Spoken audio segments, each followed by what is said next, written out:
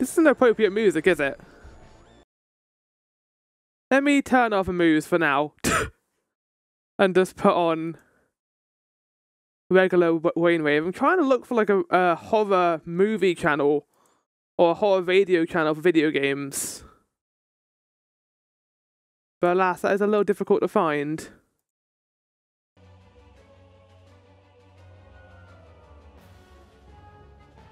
This is from Final Fantasy 14. At least I think it is. Yes, welcome to the finale of Lost in Vivo. I hope it is. Because otherwise we're going to be here a very long time. I need a second to catch my breath because I just ran up the stairs, which for some reason, like, completely took it out of me. I hear it's getting spoopy in here, indeed, Maelstrom.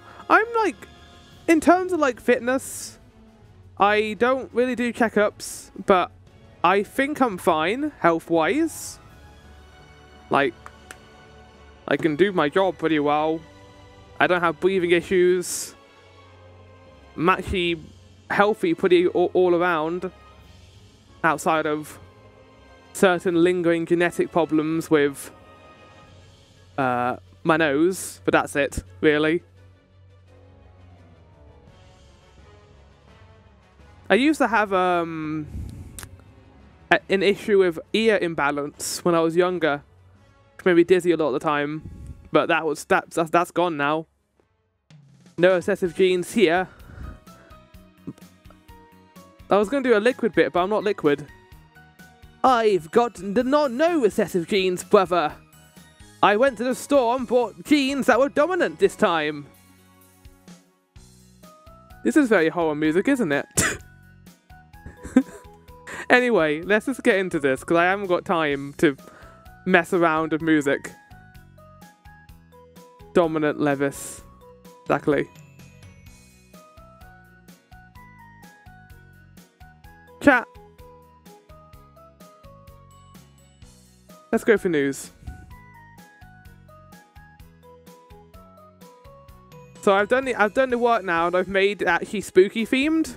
So the only thing that's not spooky themed right now is the music, because I'm too lazy to go get a radio track up just of Silent Hill music, which is what I tend to do.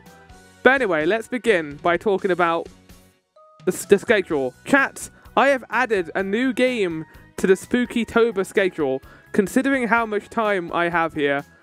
Yes, the spookiest thing there is Daymare. I'm not looking forward to Daymare. However, we're only going to be doing Daymare if we get to 20 karma. Currently, we're sitting at 13 karma. So, you need to get 7 before we finish Silent Hill 2 Remake. Or we're going to be delaying that game until after we finish Tormented Souls, which is a game I saw Nico Hart play. Was it Nico Hart or was it Sloths here? It was one of those two. Anyway, I'm playing Tormented Souls because it looks amazing. I saw it ages ago and it's been on my back burner for a while.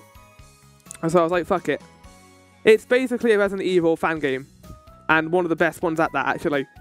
The sequel is coming out next year, so I thought I'd play this before that releases. So, yeah. Tormented Souls, that is going to be the next game. Reasoning is I think I'm going to finish Silent Hill 2 Remake pretty quickly. I am doing a lot of parts of that. I think I said I'm going to be doing a Sunday, a Monday, and a Tuesday stream of Silent Hill 2 Remake. So, yeah.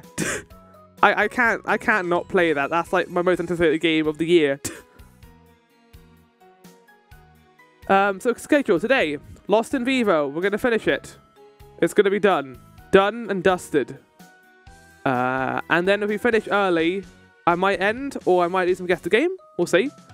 And then finally, Sunday. I checked the early access period.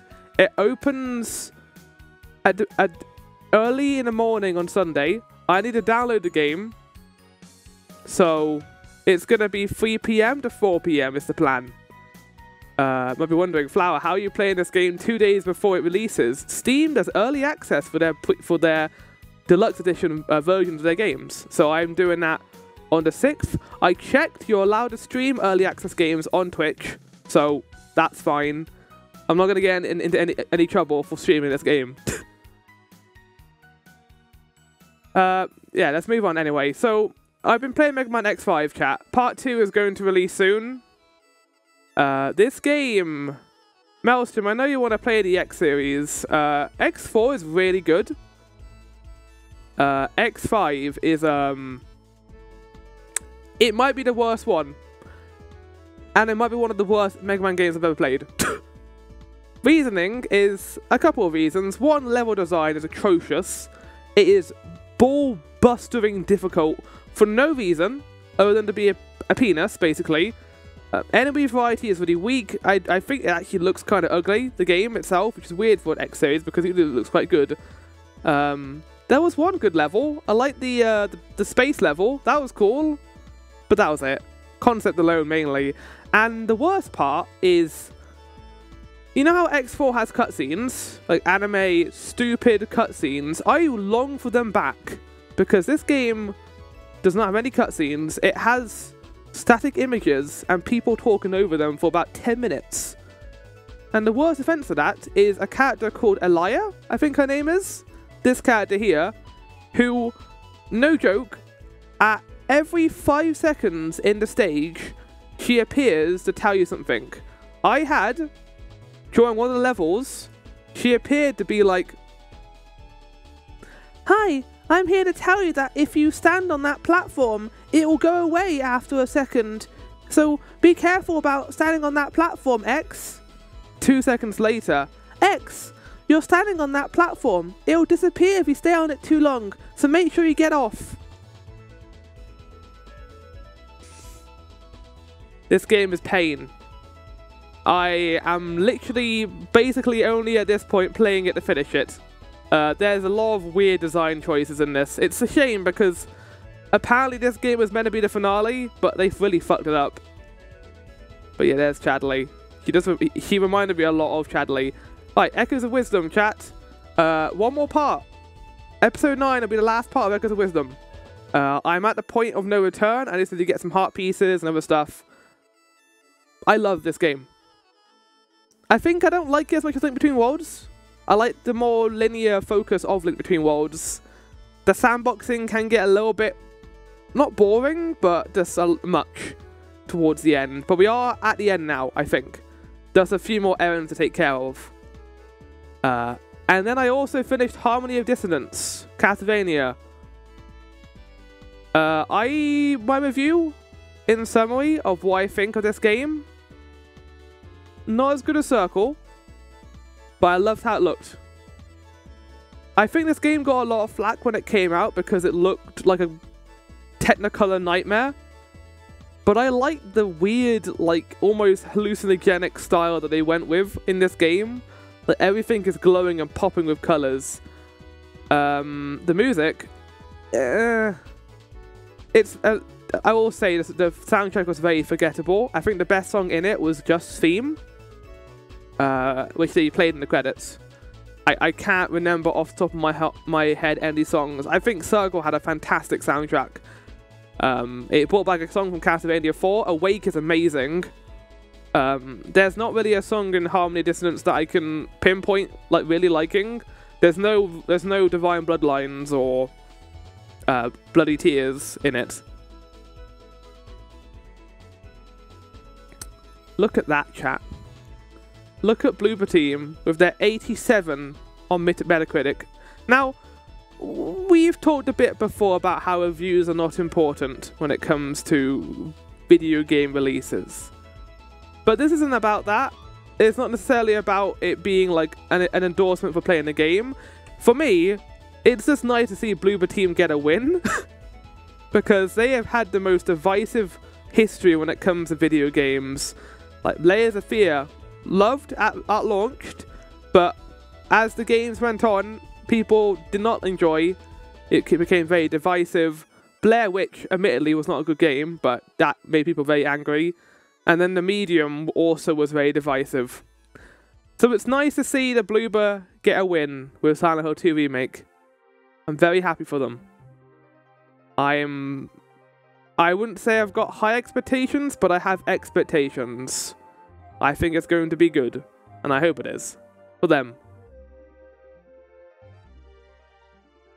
I said I may interest you, Maelstrom. I have been trying to find a game to play alongside Echoes of Wisdom in my own time, and I decided to do Resident Evil 0 since you're playing it. And I'm using this mod called the Item Box mod. So the issue with the original Resident Evil 0 is the item boxes are not universal. You can't go to one item box, put items in there, go to another and get the same items out. You have to do what we call like trains, basically, supply runs, where you go between the item boxes and put them in the next one. It is a pain in the ass in the original game. But this makes it so all typewriters are item boxes, which does break a couple of the puzzles because it is designed around that idea, but it is a blessing. And it has made the game so much more fun. And I am enjoying it so far. Games right now, chat. Silent Hill 2 Remake is on here, obviously. So Iron Meat, I did a quick harvest of this ages ago. It is a kind of a Contra-esque shoot-'em-up game with giant meat monsters. It's 2D, it's a great platformer. Zootrosis, I've heard mixed things about, but I did like the original trailer they did for this game. Basically, it's a game where you play as a park manager for animals, and some of the animals are not quite the same. Hell of the Office is a platformer similar to Neon White. Look at that fucking logo, chat. I've talked about this on Discord before, but this is one of the worst logos I've ever seen in my entire life.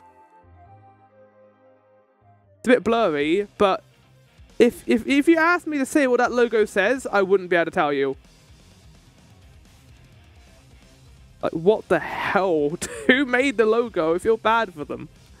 Silent Hill 2 Remake, yeah, obviously. And Bloomtown, again, mixed things, but I've heard it's alright. It's basically Stardew Valley, but there's a twist, a horror twist to it. And then finally, I'm currently playing 2 games, Echoes of Wisdom, which is going to finish very soon. I don't know if I do all optional content in Echoes of Wisdom. There's this area that has a lot of going back to it and trials. I don't really want to do it that much, but we'll see what the reward is. And Resident Evil 0, I'm almost done already. It's not a long game. It's about 4 to 5 hours, and I'm almost finished. So yeah, that's it. That's the news today. Let's go through guess the game, shall we? And then I can remind myself that I'm playing a horror game today.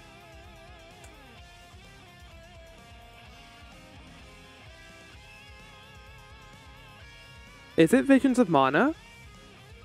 Oh, hold on, you guys can't see. I think it might be Visions of Mana, chat. Let's try it. I know it just came out. Okay, it doesn't exist. Okay, so it isn't Visions of Mana then. What's that game called that looks like Visions of Mana? The like a really stylized, almost, but it came out as a Breath of the Wild like clone, like all the way back then in the time. Genshin Impact. Trials of Mana. That's not a bad shout.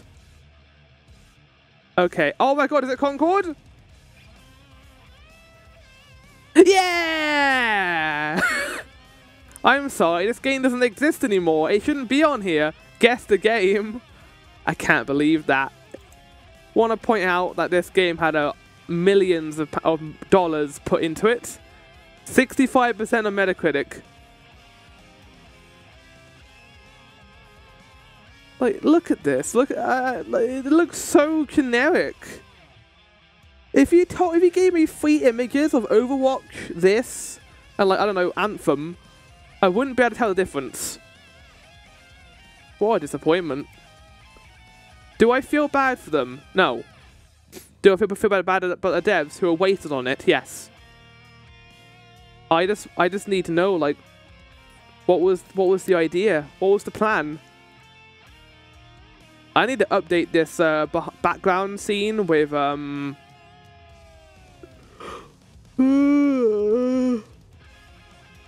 Tormented Souls. I mean, you say it looks generic and like Overwatch, but that's exactly what they wanted. Just no one bought it. That's what you get for designing, for putting most of your money into marketing and then not doing the marketing.